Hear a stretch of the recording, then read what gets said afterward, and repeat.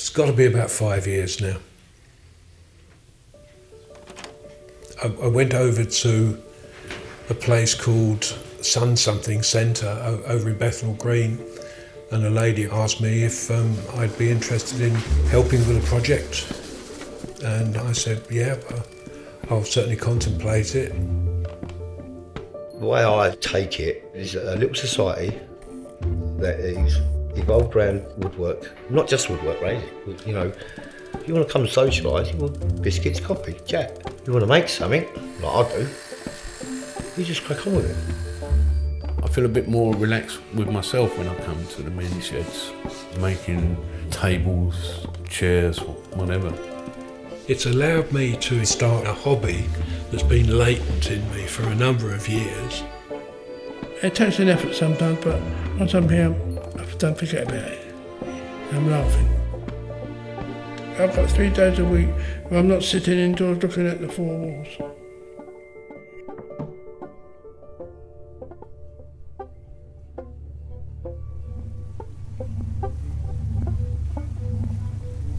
Boredom.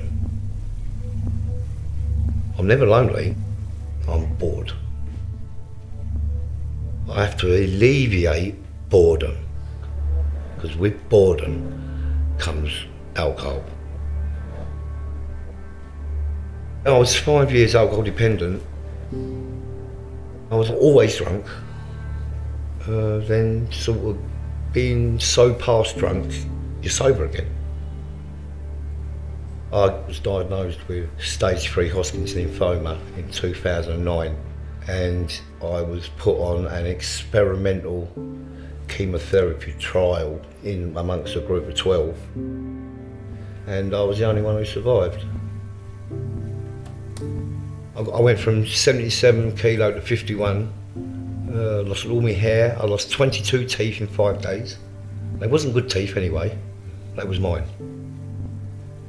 It smashed all the nerve endings in my hand and feet, which I'm now registered 70% disabled.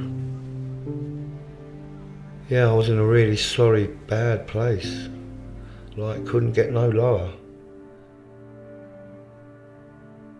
When my wife walked out with my daughter, I had an emotional breakdown. So I live in quite isolation, in a way. I know that vulnerability's there. I don't like the isolation. Yeah.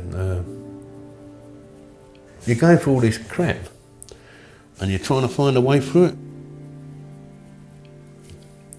I thought to myself, I need to talk to somebody. I need to get somebody's feelings of understanding of what's taken place out of my system. We're sitting in the bar having a drink, because I like the look of this girl. And I thought to myself, no way she's going to talk to me, no way in this world is she going to talk to me. I think it was about 3 or 4 months we decided to get engaged.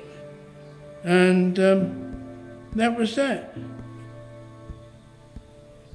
I miss my wife very much indeed, because there's a big gap there which can't be filled, never can be filled.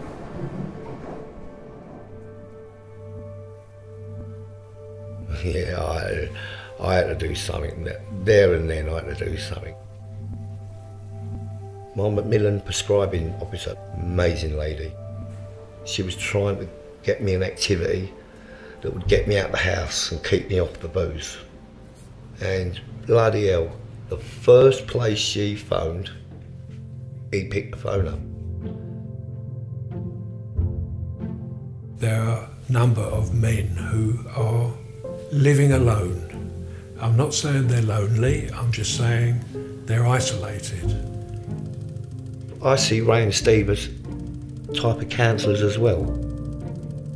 I can ask this man anything. Always listens. Always listens. Men generally don't divulge their inner feelings too well. Whereas something might slip out if you're having a chat with a mate that you're working shoulder to shoulder on a job with.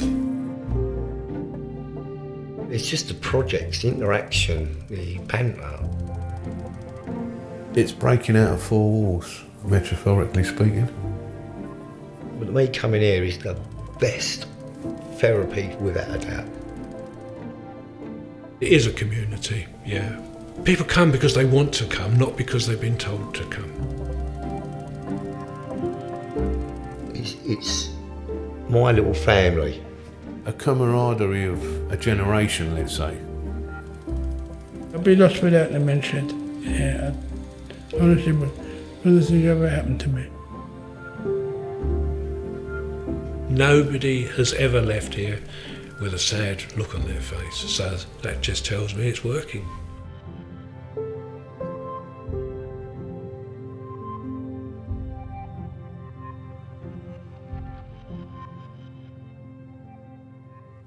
If I look out that window now, I can see probably 20 properties. I bet there's a man sat in at least one of those, just wondering what to do with himself for the next hour.